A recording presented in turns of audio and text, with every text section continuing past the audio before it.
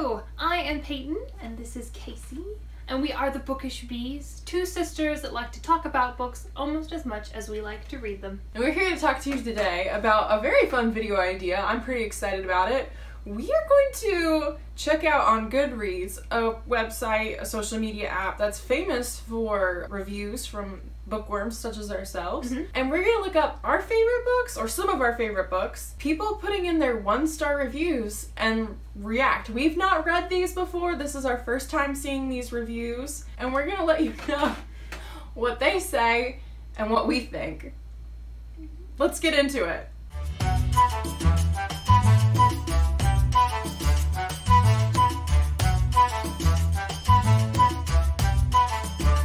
Alright, so my first one is To Kill a Mockingbird by Harper Lee. I've read that. Yeah, that's one of my favorites. This person, 1-star review, To Kill a Mockingbird says, while the plot was very gripping and well written, the book didn't actually instruct me on how to kill a mockingbird. I bought this book intending to do away with this obnoxious bird that's always sitting in my backyard and making distracting noises. I had hoped this book would shed some light on how to humanely dispose of the bird, but unfortunately it was this story about a lawyer and a falsely accused criminal. As I said, the plot is great, but nowhere in the book does it say exactly how to kill a mockingbird. That's a joke, right? Yeah, someone has a sense of humor. Yeah, someone's, hilarious. So the book that I'm looking up is Little Dorrit by Charles Dickens, and if you ask people who know me, this is my favorite fiction book. I love it so much. Recommended this book to 3 different people, and so far none of them have been able to finish it, so I guess that's a bad sign. Tell them how long it is. It's at least 800 pages. I think it would depend on your format. It could be up to 1,000 pages depending on how big your text is. Alright, start with the top. Tell us what it says. I loathe this book. I love Dickens. I've read quite a few of his novels. This monstrosity is plotting, pointless, and irritating. Wait, say that again.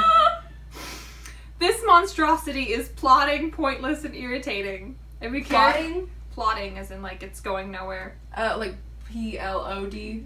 I see that now, thank you. Every character is obnoxious.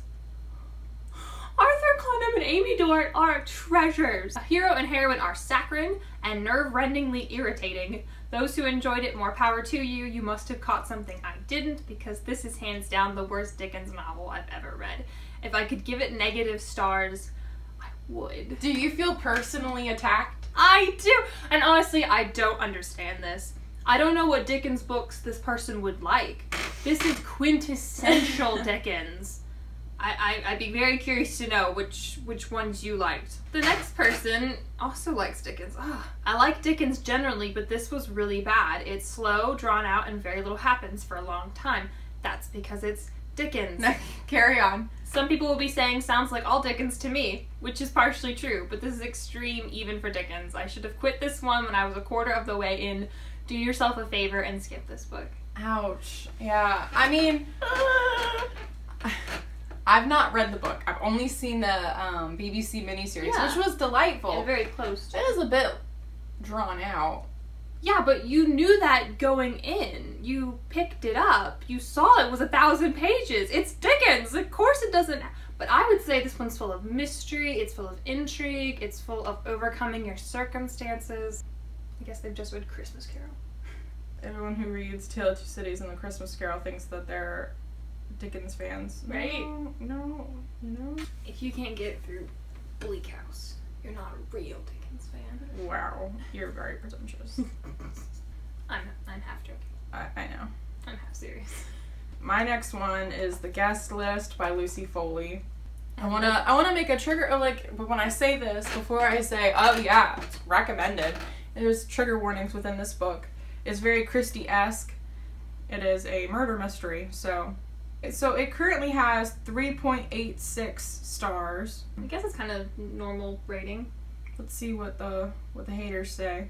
Alright, first one from the top. I went into this one with such high hopes. The synopsis and the cover were easily everything I could have dreamed of, and yet this was not thrilling at all. I didn't care for any of these characters. The women came across as meek and tired. Their strength is just a mask. The men act like they're still teenagers at a house party where anything goes because, quote, boys will be boys. Plot-wise, it was a mess. There are so many POVs, which stands for point of views, and it didn't add the tension or mystery I think it was supposed to. Instead, it was a continuous confirmation that these characters are pretty horrible, and it seems so implausible that so many victims of the same person would show up in the same place. Overall, I love the idea, but the execution didn't work for me. I couldn't connect to any of the characters, and with that, didn't care about their journey. Okay, well, now I definitely feel worse about the book. Especially, I did mention there were trigger warnings. I mean, I want to know about trigger warnings before I go into a book, so I feel prepared. I didn't feel prepared when I read this book, and it really shocked me. Anywho, dang! Harsh! Okay, maybe murder mysteries aren't your thing. Because I think it's pretty normal to hate everyone in a murder mystery. You have to think they're capable of murder, so you're kind of like... If they're really great people, they're not a great suspect. Exactly. I Just think being honest. And the whole thing of that being it's not plausible, well, it's every murder mystery. It's not that plausible. It's a suspension of disbelief. Ooh, so fancy. Here you go. Thank you. Speaking of suspension of disbelief, I'm going to do The Secret of Chimneys by Agatha Christie. And I know exactly what they're going to say. This is silly. This would never happen. Alright, 3.86 stars. That seems to be the general consensus. I have recommended this to two separate people. One person could not finish it, did not like it. The other person's like, this is the greatest book ever. So apparently it's very polarizing. This is an Agatha Christie mystery from the 1920s. Okay, I was surprised to see that this review has an average rating of almost 4 stars. I like most Agatha Christie books, but when Christie deviates from her standard mysteries into political and international intrigue type stories, she doesn't do it well. See also They Came to Baghdad, which I actually thought was better than this. The characters are fake, and the conspiracies and coincidences are way too fantastic to be believed. At multiple points, I considered putting the book down and not finishing it. I prevailed, but really wish I hadn't wasted my time. I'll continue reading Christie, but will try to avoid these types of books in the future. Props for the names, though. Hold on. Like, time out. Like, so are these people, so many people are saying that the characters are fake. That's what I'm hearing a lot. Do they know they're reading fiction? I thought this was a memoir. You guys. Anywho, no, like I'm not complaining or hating on these people because I'm looking for 1-star reviews. I just think it's funny. I'm seeing this a lot. These similar ideas, concepts, and words. Y'all using the same words. And I have a problem with this review because this person didn't know what they were getting into.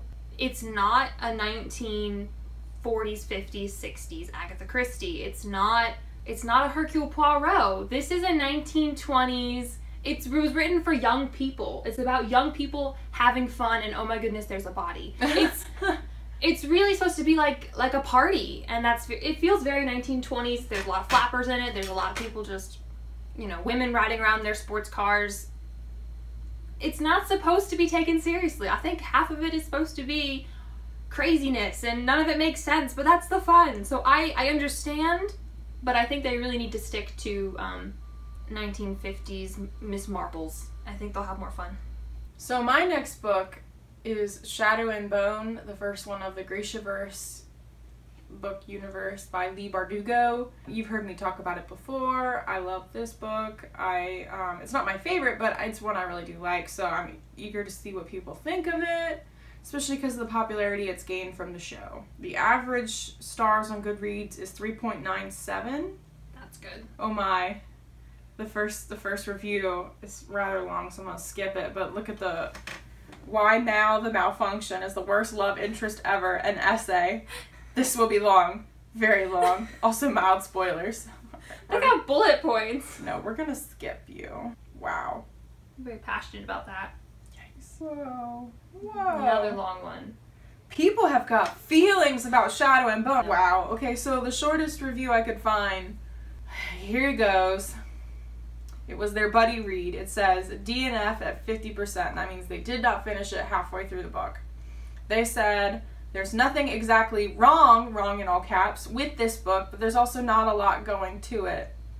There's also not a lot going to it. Frankly, I'm bored. I still don't care for any of the characters or the plot, which really sucks.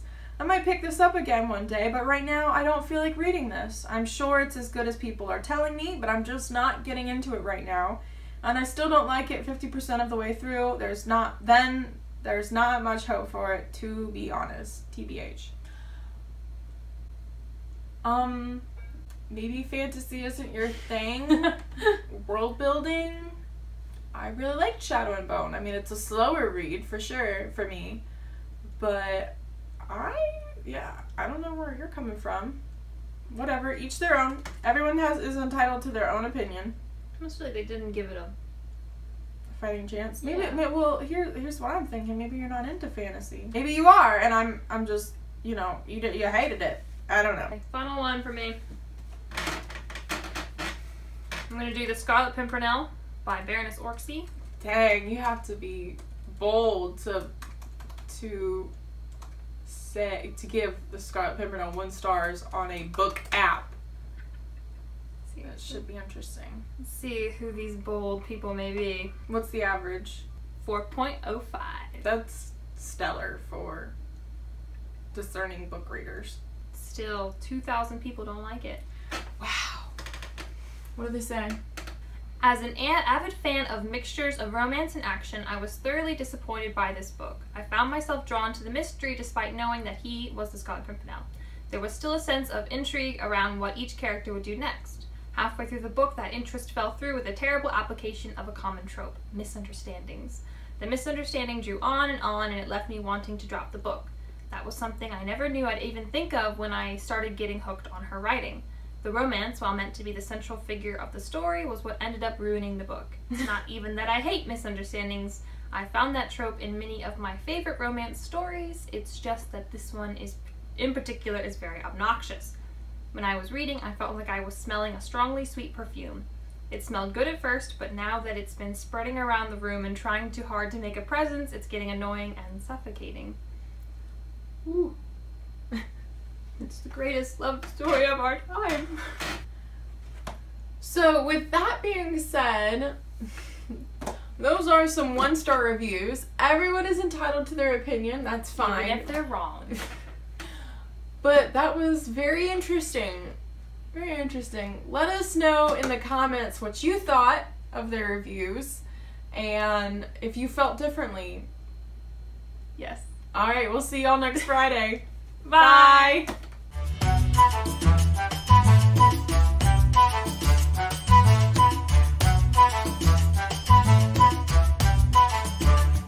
Awesome. I haven't looked ahead, but I've been tempted. Maybe I should just stop there while I can still... Yeah, calm down a bit. Woo! And the end is dull.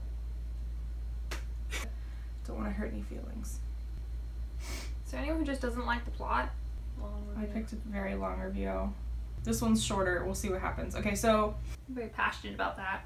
Yikes. Ooh, these get political. I might just stick with the funny one. Saccharine? The hero and heroine are saccharine. You didn't know what you were getting into. Apparently, if you hate it, you really hate it. Either start over your review or pick a different one. I don't like this guy. He's You dumb. can pick a different one. I didn't know people thought like this. The thing is, we're reading all these reviews for the first time. That was funny. Why does it always be so political? Can't you just enjoy a book?